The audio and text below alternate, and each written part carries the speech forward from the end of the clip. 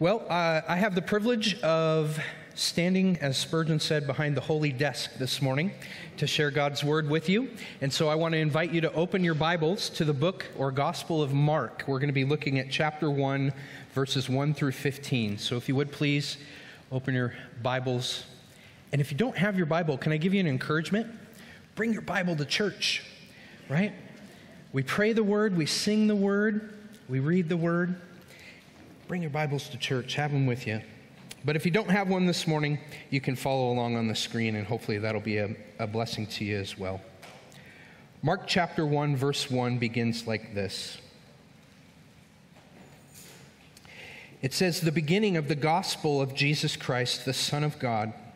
As it is written in Isaiah the prophet, 'Behold, I send my messenger before your face, who will prepare your way. The voice of one crying in the wilderness, prepare the way of the Lord, make his paths straight.' John appeared baptizing in the wilderness and proclaiming a baptism of repentance for the forgiveness of sins. And all the country of Judea and all Jerusalem were going out to him and were being baptized by him in the river Jordan, confessing their sins. Now John was clothed with camel's hair and wore a leather belt around his waist and ate locusts and wild honey. And he preached, saying, 'After me comes he who is mightier than I, the strap of whose sandals I am not worthy to stoop down and untie. I have baptized you with water, but he will baptize you with the Holy Spirit.' In those days, Jesus came from Nazareth of Galilee and was baptized by John in the Jordan. And when he came up out of the water, immediately he saw the heavens being torn open and the Spirit descending on him like a dove. And a voice came from heaven, 'You are my beloved Son. With you I am well pleased.' The Spirit immediately drove him out into the wilderness, and he was in the wilderness 40 days, being tempted by Satan. And he was with the wild animals, and the angels were ministering to him. Now after John was arrested, Jesus came into Galilee, proclaiming the gospel of God and saying, 'The time is fulfilled, and the kingdom of God is at hand. Repent and believe the gospel.'" Let's pray and ask God's blessing together. Lord, we're so grateful to have your word this morning. We are gathered here as your church, as your body, as the people whom you have redeemed out of this world into your kingdom. Or Lord, perhaps there's some here who are not in that kingdom as of yet. Lord, we'd ask a blessing on the reading and the studying of your word this morning, that it would accomplish all that you desire it to. As we see in the Gospels and in the book of Acts and throughout the letters, as the word is read, there are spiritual things that take place in the hearts and the minds of the hearers. And as we are here underneath your authority and under your word, we'd ask for the same. In Jesus' name, amen. Amen. The Gospel of Mark. In verse 1, just by way of introduction, and you can follow along in the bulletin with the little insert there. There's an outline. If you want to take notes, you can do that. In verse 1, it just starts right off the bat. The book of Mark states that this is the beginning or the commencement of the gospel of Jesus Christ, the Son of God. And before we jump into the text, I wanted to give a little bit of a background. We normally do this, give a little bit of context, but especially since this is the beginning of a book or the Gospel of Mark, I thought it would be beneficial to us to give a little bit of background and setting for the whole book. The author, most believe, and we understand the author to be Mark. Of course, it's the Gospel of Mark, but he's also known in the New Testament as John Mark. If you look in Acts chapter 12, verse 12, it says, "So when Peter had considered this, he came to the house of Mary, the mother of John, whose surname was Mark, where many were gathered together praying." You'll see the connection in a minute between Mark, or John Mark, and Peter. But we know that he would have been very young at the time of the crucifixion, death, and resurrection, and the ministry of Jesus. So it's believed that the bulk of his information was received from Peter, if you look in 1 Peter chapter 5, verse 13, and it'll be up on the screen there, it says, "She who is in Babylon, elect together with you, greets you, and so does Mark, my son." So we see the connection there between Mark and Peter. It's believed, although Mark was very young at the time of Jesus' ministry, over time, eventually he received the account from Peter and recorded it for us to read, and of course the original readers to read as well. Most put the writing of Mark around 50 to 60 AD, or after 20 to 30 years after the death and resurrection and the ascension of Jesus. The audience, this is who is reading this gospel, originally would have been believing and unbelieving Roman citizens. Peter, of course, was crucified upside down in Rome, spent the last part of his life in Rome. Mark naturally would have been with him, and it's believed that Mark wrote this gospel primarily to Roman citizens. Now, Mark, going back to verse 1, you can look there in your Bible, he identifies his writing as the gospel of Jesus Christ. Now, I've probably already done it this morning, and most often we say that this book is the gospel according to Mark, right?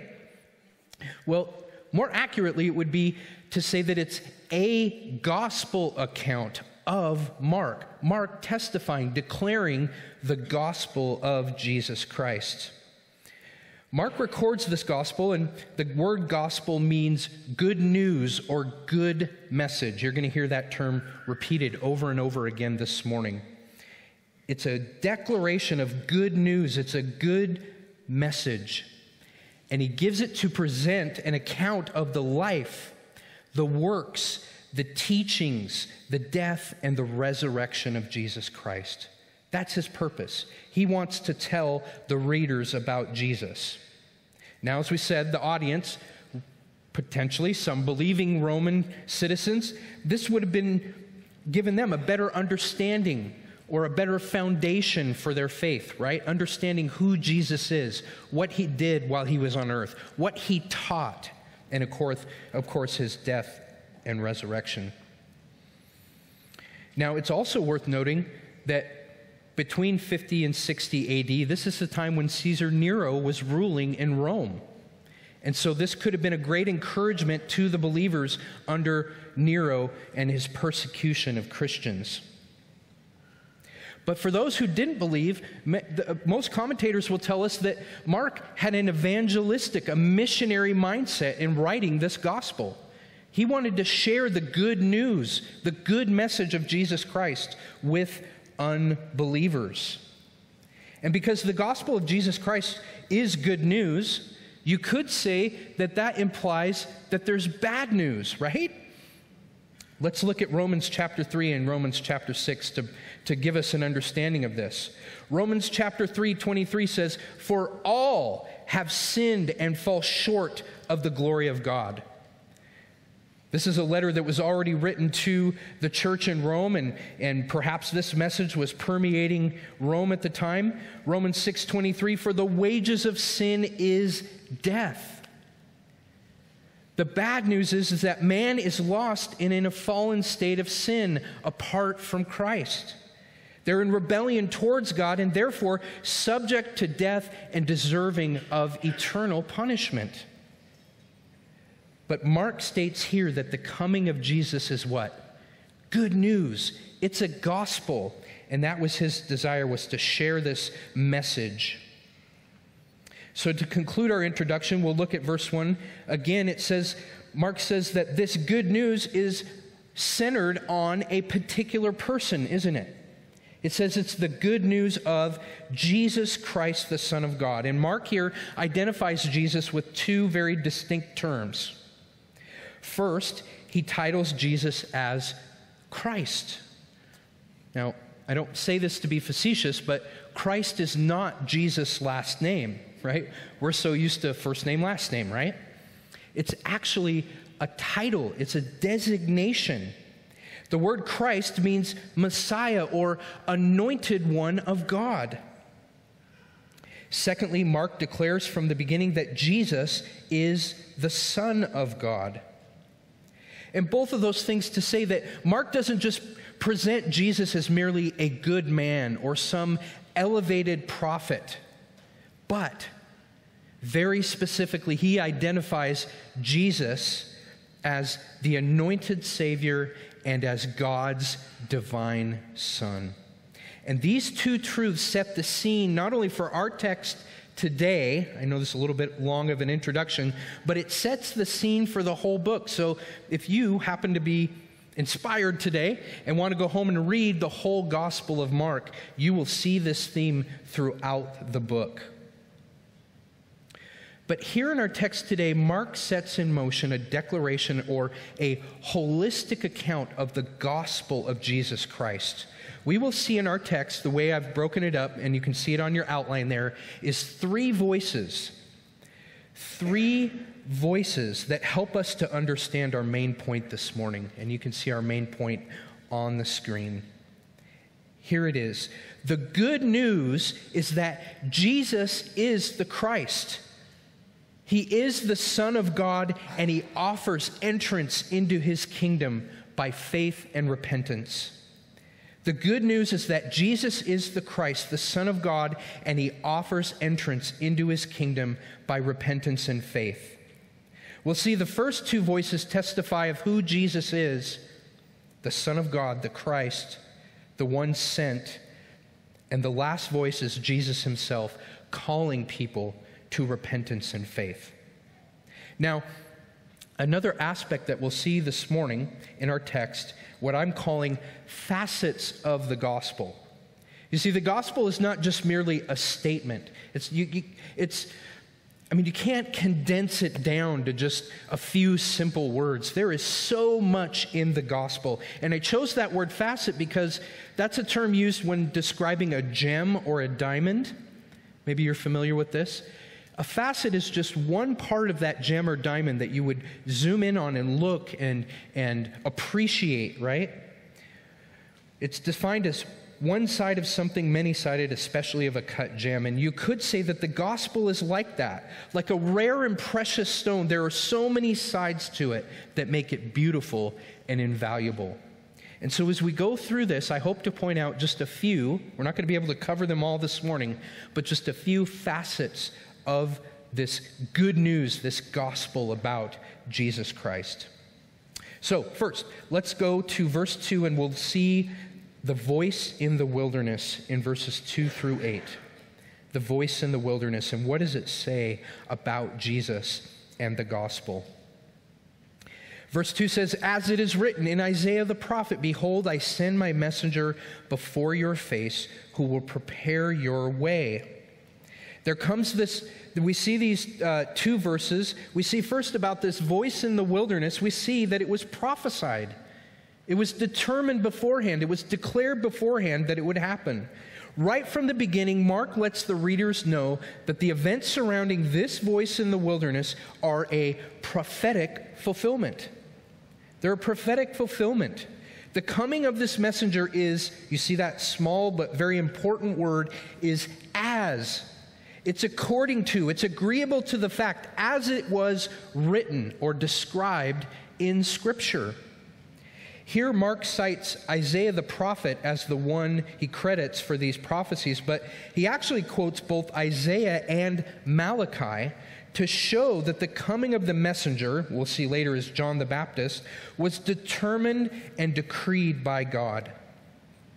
The prophets wrote of the coming of two people in these texts, the messenger, John the Baptist, and the Lord, or the Lord Jesus. Just as God inspired the prophets to declare it, so it was fulfilled in the coming of both John and Jesus. And here's one of our first gospel facets. One of the amazing and miraculous aspects of the gospel is that it is a prophetic fulfillment. It's a prophetic fulfillment. All that we see here in our text, all we see in the Gospels, all that we see in the New Testament writings, the times in which we live, the gospel times, the future coming and reign of Jesus have all been predetermined by God. God declared it long before it ever happened. And you can go all the way back to Genesis chapter 3, I believe it's verse 15, where God promises a deliverer to defeat Satan and the effects of sin. And then from there you can read in the scriptures of how God weaves his salvation plan through the course of history, through human history. Only God could accomplish such a redemption story. Amen?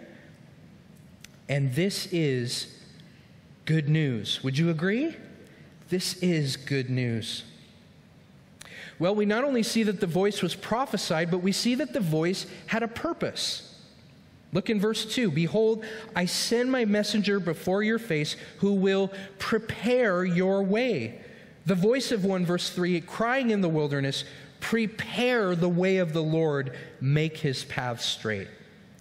Twice we're told that John the Baptist, this messenger, had a task to prepare, or to make ready, to equip with all things necessary, right? He was to make ready a way or a road or a journey. In verse 2, we see that this preparation was for a person, right? We see the pronouns there. Your. We see it's in preparation for someone. Prepare your way. And then in verse 3, we see that the way is being prepared for the Lord. Lord here means master or sovereign or supreme in authority. He was to prepare a way. He was to, in verse 3, make straight the paths for the Lord, the coming of the Lord. Now it's interesting, at the time of the writing of the prophets, there was a custom. Before kings would travel, before sending out a king, they would send out workers, people to be sent out to level roads and make them passable. But even more so, in an extreme situation, a whole new road would be built. Wouldn't you love that? Rather than traveling I-5, right? Just build me a new highway so I can get where I'm going, right? They would level out these roads, make them passable, or even build a new road. And the coming of Jesus, as we'll see in a little bit, is the coming of the Lord, the sovereign, the one who's supreme in authority. He is a king making a journey. And the messenger, John, was tasked with making his path straight, leveling it, making it a straight shot, removing any hindrances for the coming of this king. He was to prepare the people and equip them with all things necessary to embrace Jesus' arrival. But you probably already understand, maybe you're already thinking of this, that the road to being prepared was not a literal one, but it was a road to the human heart. Jesus was coming. Verse 4, let's pick up there. It says, John appeared baptizing in the wilderness and proclaiming a baptism of repentance for the forgiveness of sins. The way in which John would prepare this road, make the people ready, equip them with everything that they needed, was through proclaiming, heralding, with an authoritative declaration. He would speak with a strong voice, imploring the listeners to give the coming Messiah, Jesus Christ, a fit reception and to secure his blessing. He would implore the people to create that reception without delay. The people were called to a baptism of repentance. A baptism of repentance. Repentance means a reversal or a change of mind or heart. This call to baptism was John's way of preparing the people for the coming of Jesus. The way in which the road to the human heart was made ready was what? It was the addressing of sin. That's what repentance speaks of. It's the turning away from sin. This baptism was symbolic of a person's reversal or change of mind towards sin. It was to prepare, right? That's what it said. Prepare them to receive the forgiveness or the pardon or the deliverance from sin that Jesus would offer and accomplish. And this is where we come to our next gospel facet. One of the gospel facets is that of addressing sin. Now, there have been over the years many reasons that preachers, evangelists, teachers, turn on your TV, you can see them, pick out a book in the Christian bookstore, you can read them. There's been many reasons over the years given to believe in Jesus or to follow Jesus or to accept Jesus. Pick your term. Some offer prosperity or wealth. Others offer health. Some offer a better life, a better marriage, more peace, or we hear this quite often, the plan that God has for your life. And not to be too much of a naysayer, while some of these may be true byproducts of salvation, they may come after the fact. They are not the primary issue to be addressed or sought. The matter that separates us from God is sin. It must be recognized and addressed. And so I would ask you this morning, I don't know where you are at with the Lord. I'm assuming many of you are believers. What was your motive to come to Jesus? Was the issue of sin addressed?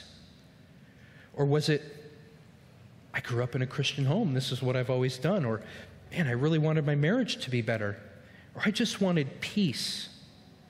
My life was chaotic and I wanted peace. Again, those things could be byproducts of salvation, but not guaranteed, but they could be. But again, the primary issue is the addressing of sin. And the good news is that Jesus has come to address that sin. Amen? That is good news. Verse 5, continuing on, it says, so in response to this heralding, this proclaiming of John, the messenger, it says all the country of Judea and all Jerusalem were going out to him and were being baptized by him in the river, confessing their sin. In response to John's preaching, the region of Judea and the city of Jerusalem went out to the Jordan River to be baptized by him. Now stop and imagine the scene. I mean, I get the picture, I don't know about you, but I get the picture that there are these throngs of people leaving the countryside from wherever they live, leaving the city of Jerusalem where the temple was, where people would typically meet with God, to go out to the Jordan to meet with this prophet, this man proclaiming this message. But they're going out there and they're confessing their sins. They're being baptized. They're confessing, acknowledging, agreeing that they're sinners. I mean, it's almost like you get the picture like they're going up to John and they start with their laundry list of sins. There's something going on in their hearts. Now, Jewish history tells us that up to this point, baptism or the idea of ceremonial cleansing wasn't a new thing. You can see in the law that there are ceremonial cleansings, and in fact, history tells us that at the temple there were these what are called mikvahs. They're ceremonial pools where people would come and wash themselves. And they're coming out to John to be cleansed. And there seems to be a preparation of the heart, people confessing and seeking forgiveness. And John lifts his voice, as we see one of his last purposes here is to point to one greater than himself. He wasn't drawing attention to himself, but he was pointing to one greater than himself. Verse 6, now John was clothed with camel's hair and wore a leather belt around his waist and ate locusts and wild honey. And he preached, he proclaimed, he heralded, saying, after me comes he who is mightier than I, the strap of whose sandal I am not worthy to stoop down and untie. I have baptized you with water, but he will baptize you with the Holy Spirit. We see an interesting thing here in verse 6. John, like other prophets, wore animal hair and a leather belt. He had a diet of locusts and honey. But these people going out in response to his preaching, we see John, he had a high view of Jesus. He viewed Jesus as mightier. That's the term he uses there. It means more powerful or more valiant. one who exhibited many excellencies, one so glorious that John saw himself unfit to even stoop or bend down or to bow his head to untie or touch the shoelaces of Jesus. Another gospel facet here we see, and that is a high view of Jesus. A great example from John here. In the gospel, we don't bring Jesus down to our level and make him our servant as some do. But we are to always have a high view of our Lord. In his grace, he offers himself to us, and he draws near to us. He comes near to us. He invites himself to us in fellowship, but there should always be a reverence and a fear, understanding of who Jesus is. But here we see the contrast, another contrast, where John exalts Jesus and lowers himself, right? There in verse 8, he says, I have baptized with water, but he will baptize with the Holy Spirit. Where John baptized people with the waters of the Jordan, Jesus would submerge and cleanse sinners with the Holy Spirit. One commentator said, John could only baptize with water, which was an outward or symbolic washing, but the one coming after him would cleanse and renew hearts by the Holy Spirit. This is what made the work of Jesus completely different from the work of John. John sets himself apart from Jesus. He exalts Jesus. Another gospel facet here we see alluded to is the work of the Holy Spirit. This cannot be overlooked or ignored when it comes to the gospel and the work of salvation that God accomplishes in the life and the heart of a person. The Holy Spirit is there. He's involved. He is the one that regenerates. He brings new life to the dead sinner. When a person is baptized or submersed in the Holy Spirit or filled with the Holy Spirit, but also his continuing work in the life of the believer. The Holy Spirit is the one who reveals Jesus to us. As we read the scriptures, as we hear the word preached, we understand who Jesus is. He is the agent that transforms and conforms us into the image of Jesus in the work of sanctification. When God saves somebody, he doesn't just leave them in their current state. He changes them in the inner person, making them more like Christ. And God brings about this work by his Holy Spirit. And that is good news. Amen?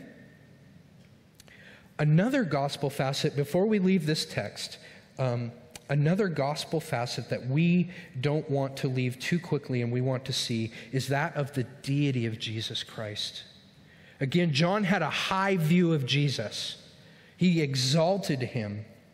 One more observation that must be made. John the Lesser is preparing people for the coming of the greater, right? Jesus Christ.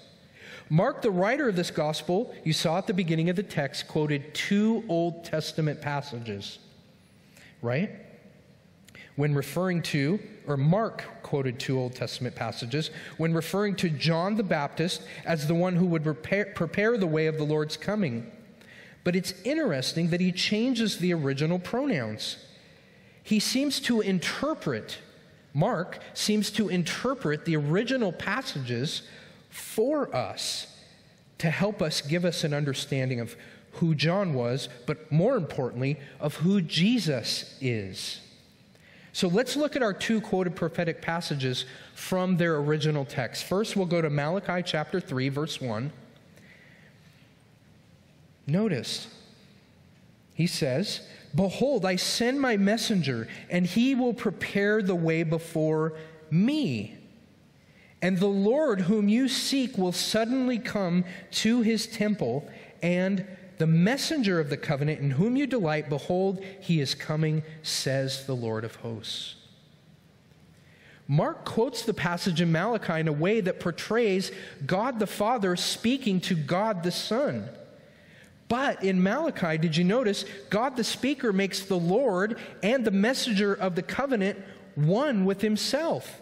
It says, I will send before me, adding, the Lord shall come, so that the Lord must be one with me. That is, he must be God, before whom John was sent. Are you tracking with me? As the divinity of the Son and his oneness with the Father are thus proved in this connection, so the distinctness of personality is proved by I send and he shall come as distinguished from one another, is what Jamieson Fawcett Brown wrote. And then, even more powerfully in Isaiah chapter 40, verse 3, this is the other quote that Mark makes. Again, he changes it a little bit. He says, a voice cries, in the wilderness, prepare the way of the Lord, make straight in the desert a highway for who? For our God. Again, where Mark quotes Isaiah and says, make his path straight, speaking of Jesus, Isaiah says that the voice would be preparing the way of who? The Lord, Yahweh, the one whom we've been studying about in Exodus. And he would say, making a highway for who? For our God. This can't be overlooked or missed, friends. If the one sent to be the Christ or Messiah to save, redeem, justify, and uphold this new covenant were merely a human, you and I would be lost. But Jesus, the Son of God, is divine and therefore able to accomplish this great salvation. And that, friends, is good news. So as John points to Jesus the greater, the one sent by the Father, so now we'll hear the voice from heaven to confirm the same. So let's look at verses 9 through 13, the voice from heaven. First, we see that Jesus is baptized. He comes. It says, in those days Jesus came from Nazareth of Galilee, where he was raised and lived under Joseph, his adopted father, and Mary, his mother. And it says he was baptized by John in the Jordan. In the days that John was in the wilderness, Jesus traveled from his home and was also baptized in the river. Now, just reading Mark, so kind of put yourself in the shoes of the original reader, just reading Mark, we're not told why Jesus was baptized. But there may be one clue if we just use simple, good Bible study habits. Let's look at the context and make at least one observation. In our previous verses, we see that many were coming to John to be baptized, right? From Judea, from Jerusalem. And what accompanied the baptism with those people? Repentance, confession of sin, right? They were responding to John's preaching in repentance and confession of sin. But here, do we find that in Jesus' baptism? No, we don't find that, do we? This is one point of understanding that we can take away from this. Jesus did not confess sin because there was no sin to confess. He was sinless. This is another gospel facet, the sinlessness of Jesus Christ. If Jesus had sinned, then he would be like us and therefore could not offer any hope of salvation. He had to be sinless. The sinlessness of Jesus is foundational to the Christian faith. Consider what it says in 2 Corinthians 5:21. For our sake, Paul writing to the Corinthians, so it applied to them, but it can apply to us today too as believers. For our sake, he, God the Father, made him, Jesus the Son, to be sin who knew no sin. He knew no sin so that in him we might become the righteousness of God. That great exchange where Jesus bore our sin, becoming sin for us, even though he knew no sin, and in return, in faith in Christ, we receive his righteousness. Now, it is worth mentioning that both Matthew and Luke, as other gospel writers, mention that John was at first reluctant to baptize Jesus. He pushed back, recognizing, we've already seen the high view that John had of Jesus. He pushed back on it, but Jesus urged him. In Matthew 3:15, but Jesus answered him, "Let it be so now, for thus it is fitting for us to" what? "To fulfill all righteousness." And then he consented. At the command of Jesus and this understanding of what was going on, John consented to baptize Jesus. All that Jesus did to fulfill, all he did was to fulfill and complete and perfect righteousness. Another commentator said, if Jesus were to provide righteousness for sinners, which he did, as we read in 2 Corinthians 5, he must identify with sinners. Not become one, but identify with them. It was therefore in the will of God for him to be baptized by John to be identified with sinners. In another way, he identified with us in Romans chapter 5, again, kind of putting this link, the sinlessness of Jesus and the righteousness that he accomplished through his death and resurrection that is given or imputed to us. In Romans chapter 5, verses 17 and 18, we see this, it says, "For if because of Adam's trespass, death reigned through Adam," we read that in Scripture, that as soon as Adam took of the fruit and ate of the tree of the knowledge of good and evil, death entered the world, as God promised. Much more will those who receive the abundance of grace and the free gift of righteousness reign in life through the one man, Jesus Christ. Therefore, as Adam's trespass led to condemnation for all men, because all sin, as we read that Romans passage earlier, all have sinned and fall short of the glory of God, so one act of righteousness leads to justification and life for all men.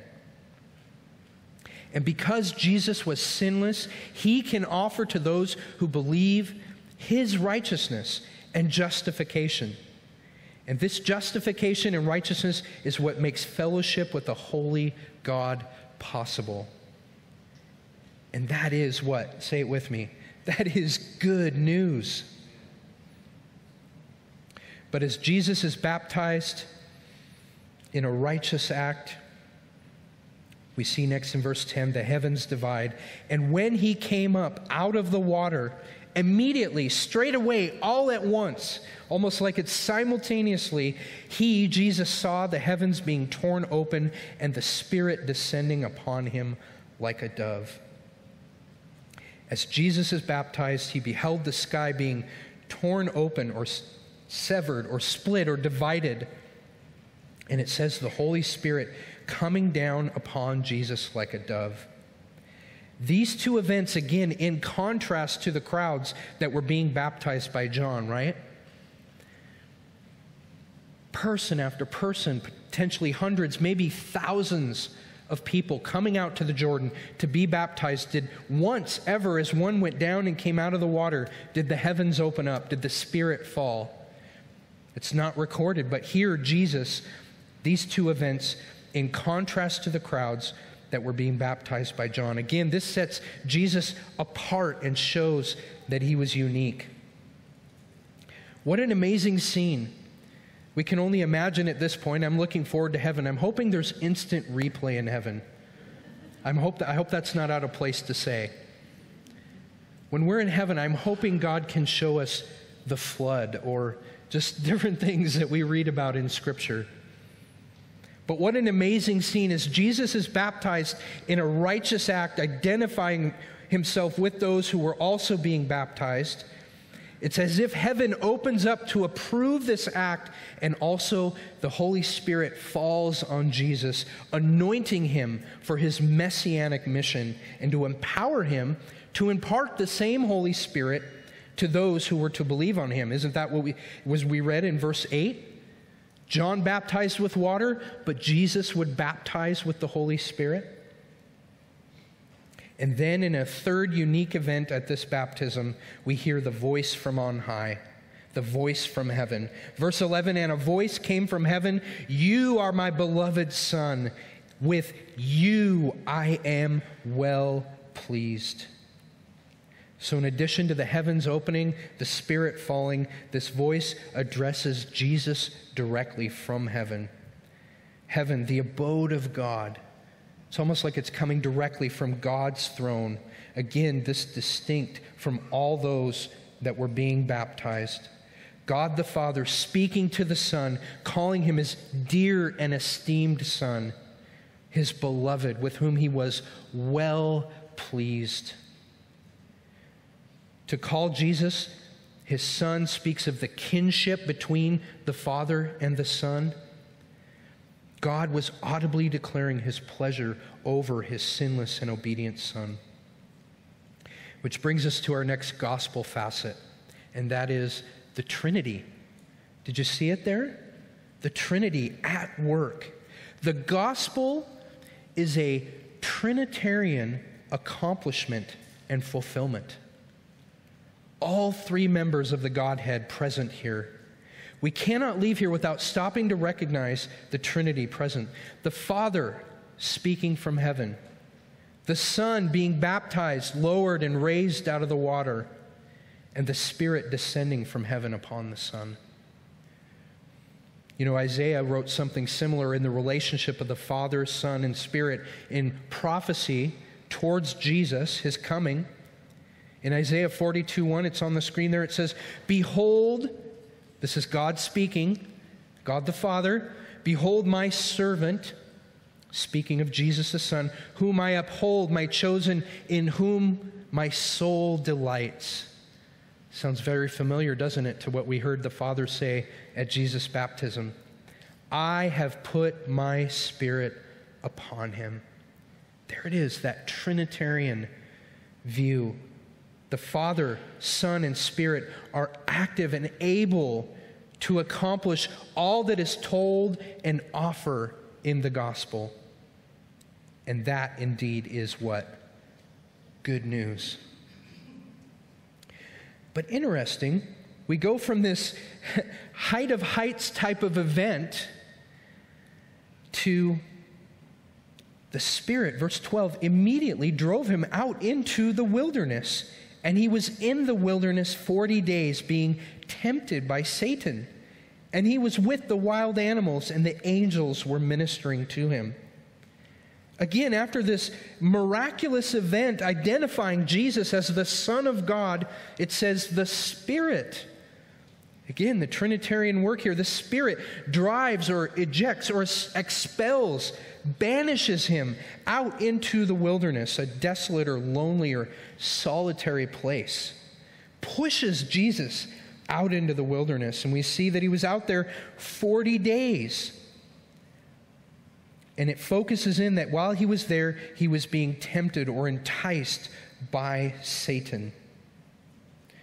To give a picture too, Mark the writer adds that he was with wild animals, but also that the angels were ministering to him.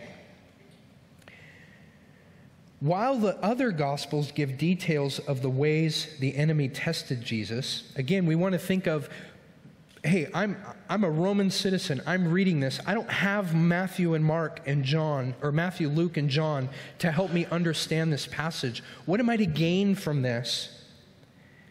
It seems enough for Mark to show that the enemy did not defeat Jesus.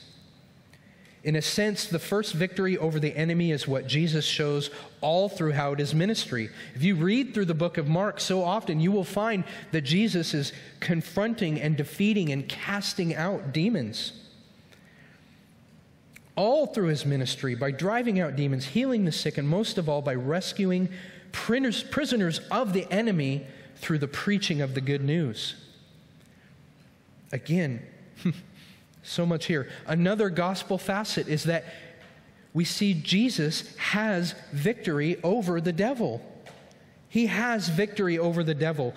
You know, Satan is referred to many things in Scripture like a liar, a deceiver, a tempter, an accuser of the brethren. He loves to stand here and accuse you and me before the Father. He loves to point out our sin. He loves to condemn us. And these titles are true of him. We know and believe in one who is greater and will ultimately have the final victory in the last day. Prior to faith in Christ, Scripture tells us that each one of us are children of the devil, led astray by him, deceived by him, blinded by him through sin, through temptation and giving over to that temptation. But through faith in Christ, the one who didn't give in to it, and the gospel message, the devil no longer has jurisdiction over us. And that is what? Good news. And now the final voice in our text as we move to our last couple verses here. The voice of the Son of God arrives in verses 14 and 15.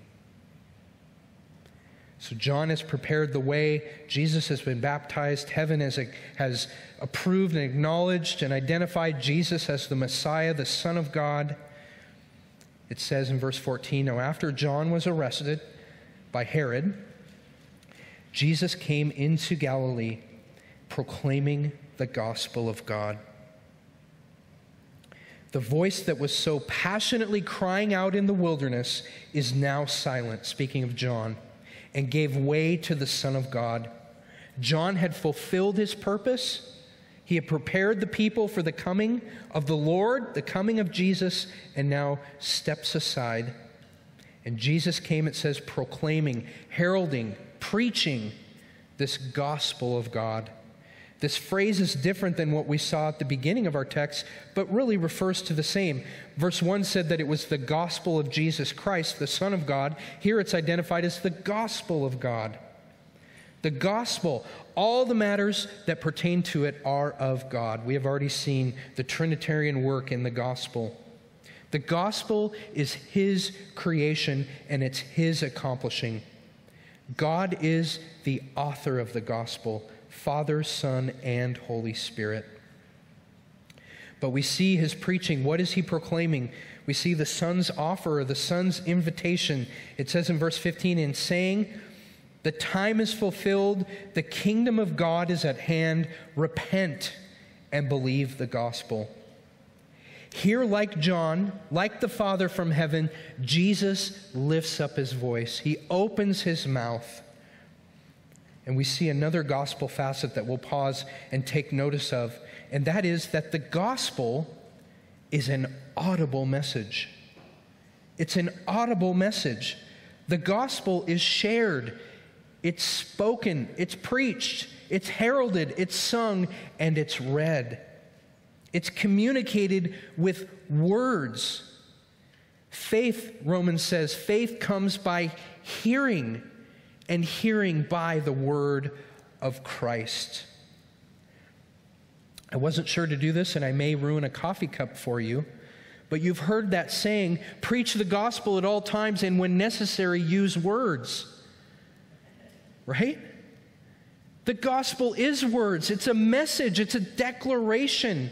It's a preaching. It's a declaring of who Jesus is and all that He came to do and fulfilled.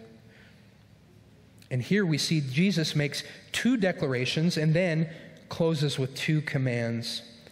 The first declaration, Jesus says, the time is fulfilled, or it's been made full. We've already seen the prophetic nature of the gospel, but here Jesus affirms this saying that the time or the timing of His coming was just as it was intended to be. Galatians 4:4 alludes to this fact as well. It says, but when the fullness of time, similar phrase, right? Fullness of time had come, God sent forth His Son, born of a woman, born under the law, to redeem those who were under the law, so that we might receive adoption as sons. This coming of Jesus, this heralding of the gospel, the timing was perfect. God planned it and fulfilled it. But we see back in verse 15, we see the second declaration. Jesus says, the kingdom of God is at hand. Kingdom speaks of realm or royalty or authority or a sovereign dominion. When we studied through the parables over the summer, we saw a little bit more about what the kingdom of God is. But Jesus says here, that kingdom, that reign, that realm is at hand. It was near, it had approached. The kingdom of God, again, referring to God's sovereign activity of ruling over his creation. God, in his sovereignty and his authority, had intervened in his creation through Jesus coming and declaring this gospel message. Jesus, as God's representative and agent, was coming with a message from the King. This message was the gospel, which spoke of Jesus as the way to be accepted into that kingdom. Which brings us to the commands of Jesus here. He says, the time is fulfilled, the kingdom is near. Command number 1, repent. And we've seen this mentioned already, but it's interesting that Mark, the writer, uses a little bit different of a word. Repentance with the view of forgiveness of sins is what we had already seen, but here, Jesus proclaims the same message, but this word for repentance is a little bit different. It speaks of a change of mind, which we've talked about, but Jesus seems to take it a little bit deeper. The word repent here is defined by Strong's dictionary as heartily amending with abhorrence of one's sins. Heartily amending with abhorrence, heartily, of one's sins. Meaning, it's not only to view sin with the mind and identify, yep, God says that sin, that is sin. That's part of it. That's where it starts. But it goes from the mind to the heart. It's a heart change of how we view our sin. It's viewing sin with abhorrence. Where we have a high view of Jesus, as we talked about, we are to have a low view of sin.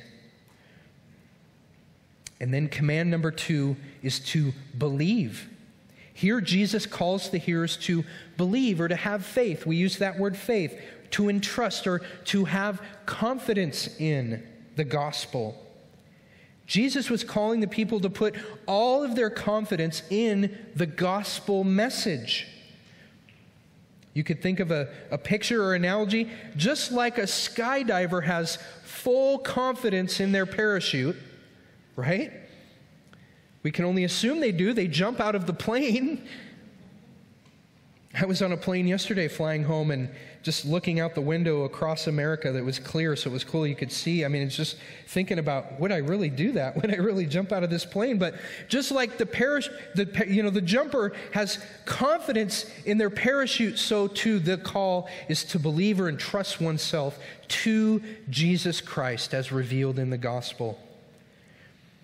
And as Jesus heralded the gospel of God, he was calling people to amend their hearts towards sin and to put or entrust themselves to Jesus as described in that gospel message. And so we'll close with this one more gospel facet. You look at the gospel message, and it is a timeless message. It's a timeless message. It's amazing to me that what Mark wrote some 2,000 years ago is just as relevant and hopefully powerful today. The same God who prophetically and sovereignly brought about the coming of John the Baptist and his son Jesus is the same God who is offering entrance into his kingdom today, working by his Holy Spirit. As he did then, so he does now. The same multifaceted message that declares Jesus as the Christ, the Son of God, having suffered a substitutionary death on the cross to secure eternal salvation for all who would turn from their sin and enter God's kingdom through faith in him. As it was then, so it is today. And that, my friends, you could probably say it with me, that is good news. Let's pray together.